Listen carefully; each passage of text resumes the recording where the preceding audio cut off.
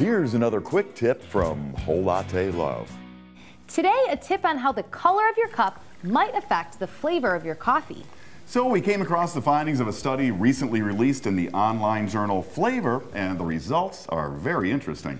It all started with an Australian barista noticing that customers who drank coffee from a white mug thought coffee tasted more bitter than the same coffee served in a clear glass.